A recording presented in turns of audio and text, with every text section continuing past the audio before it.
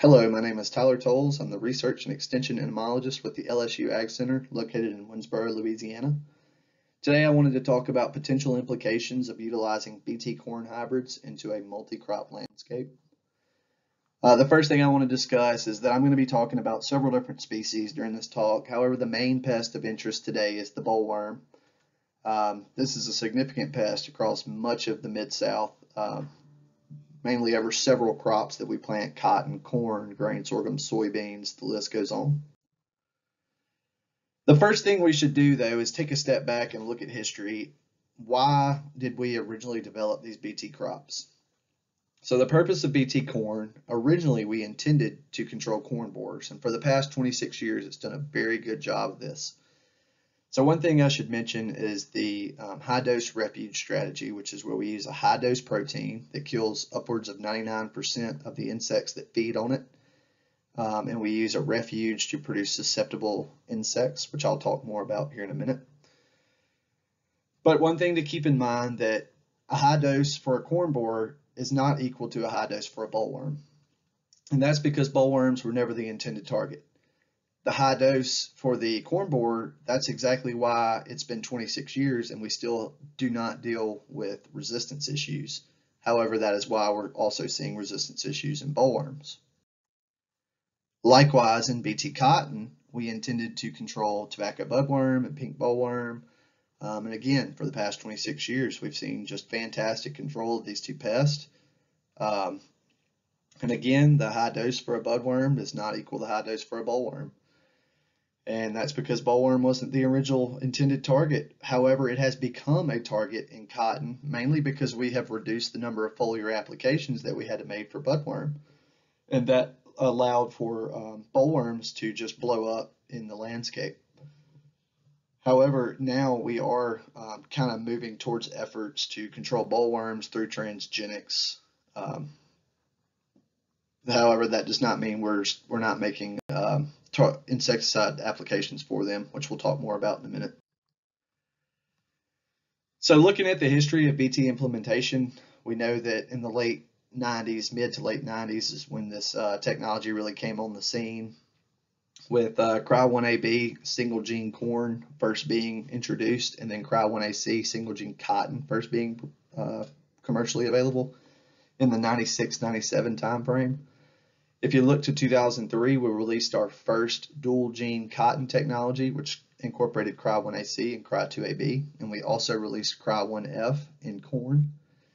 And then moving up to 2010, we released the first couple of dual gene corn hybrids. Moving over to 2014, we released another dual gene cotton variety. And then 2017 and 2018, we started adding a third gene into the ensemble, and releasing both triple gene corn and cotton. There are a few ways that we can prevent resistance from developing in Bt corn. One way is refuge, and another way is pyramiding, which we just talked about. Pyramiding, which is just inserting additional Bt proteins on top of Bt proteins, mainly so they focus on different locations in the insect's body, and we don't build resistance to one particular protein at a time. However, refuge deployment is when we utilize non-Bt plantings alongside of Bt plantings. And when you buy Bt corn seed and you plant, you're agreeing that you will plant a refuge, and there are some mandates that go along with that, being that 80% of the Bt that you plant has to be coupled with a 20% non-Bt partner. So every 80 acres that you'd plant of Bt corn, you'd be mandated to plant 20 acres of non-Bt. Now they need to be close enough that insects produced between the Bt and the non-Bt can intermingle, so they can mate and they can pass on more susceptible genetics in the next generation. But crops also need to mature at the same rate. So that means the Bt and the refuge need to be planted at the same time. They need to be treated the same way. That way they both put on an ear at the same time. They're both naturally infested at the same time. So I put together a little clip art. So this is just showing you how a refuge works kind of in real time. So we've got BT corn hybrid on the left side, and on the right side we have a non-BT corn refuge. So one thing to know about resistance is that it is rare, but it does naturally occur. So there are bollworms out there that are just naturally resistant to these BT proteins. And we assume that since it's rare, you're going to see one come out of this BT corn just naturally. So that moth arises from this corn, from the BT corn, and what the refuge does is it produces a lot of susceptible moths of the same species, so they'll arise. Now what happens next is that moth that's arising from the BT corn, in theory, is close enough to the refuge, and it will breed with many or several of the susceptible moths arising from the refuge. And when it breeds and those moths start to lay eggs, they're passing on BT susceptible young. So we're passing on susceptibility to the next generation. Now let's look at an area where refuge is not utilized. So if we're planting wall-to-wall BT corn on a farm, you could assume again that even though it's rare, there are going to be some naturally resistant moths that come from this corn. And since there are no susceptible insects to receive the BT resistant moths, they find each other and they mate. And since bollworm lays so many eggs, we can reinfest a landscape with larvae that are all resistant to the BT traits that are in the corn that the adults came out of. So that's just kind of the idea of how a refuge is supposed to work. And now there are some issues that we run into with compliance. There are some compliance implications, and I'll talk a little bit about this. Compliance is generally pretty low across the Mid-South, and there are a bunch of reasons for this, and we'll talk a little bit about each one. There's a misconception that yield potential between non-BT and BT expressing corn hybrids varies, so that the non-BT doesn't yield as good as the BT, and that's just simply not true. That we've got data that I will show in a few slides on this. The commercial availability of non-BT hybrids. This has been an issue in the past, but I've spoke with some company folks that are actually trying to do better about this, and they're making it easier for producers to get information on these hybrids and actually purchase these hybrids. The producer not understanding the importance of the refuge or how the refuge works tends to be one. I try to educate as much as I can on this issue. And there's also no incentive to plant a refuge, meaning that you don't get any kind of kickbacks from the company by holding up your end of the deal.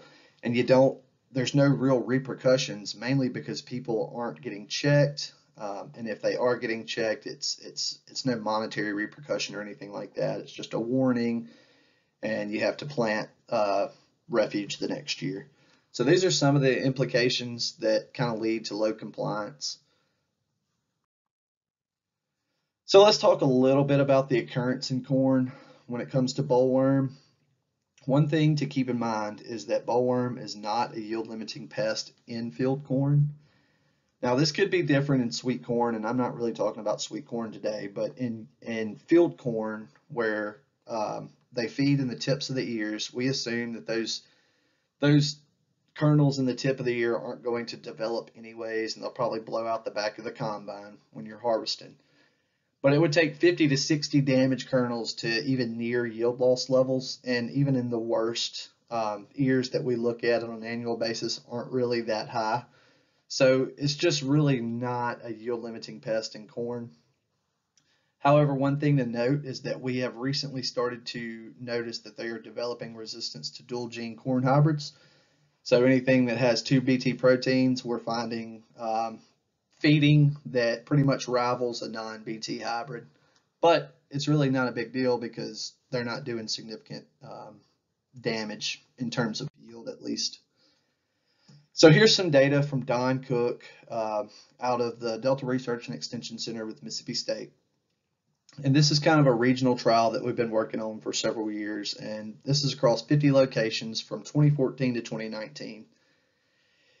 The y-axis is our bushels per acre that we produced in all these trials, and the x-axis is your corn BT package and the number of BT proteins that they express. So the most important thing to look at are the yields for the 2 and 3 gene corn, where the 2 gene corns, so the Cry1A 105 and Cry2AB, and the Cry1AB plus Cry1F, are both actually out yielding the newest 3 gene corn hybrid by a couple of bushels per acre.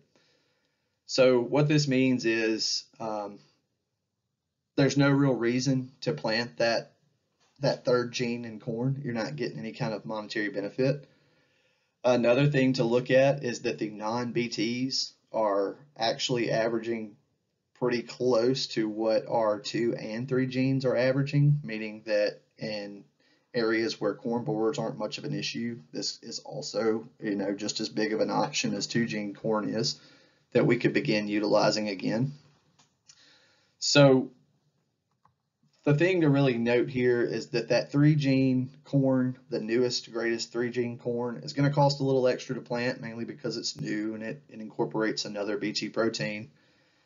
But we can see from these yields is there's no benefit to planting 3 gene corn because they yield the same as 2 gene and no gene non-BT corn. So kind of our recommendation has been to just not plant 3 gene corn. There's no reason to, and I'll talk a little bit more about this here in a second. But since dual gene corn is controlling borers so well, which was the whole reason that we developed BT proteins in corn to begin with, why are we trying to pyramid new BT proteins into field corn in the first place? I think there's some grower perception that bollworm is a pest in field corn that needs to be controlled.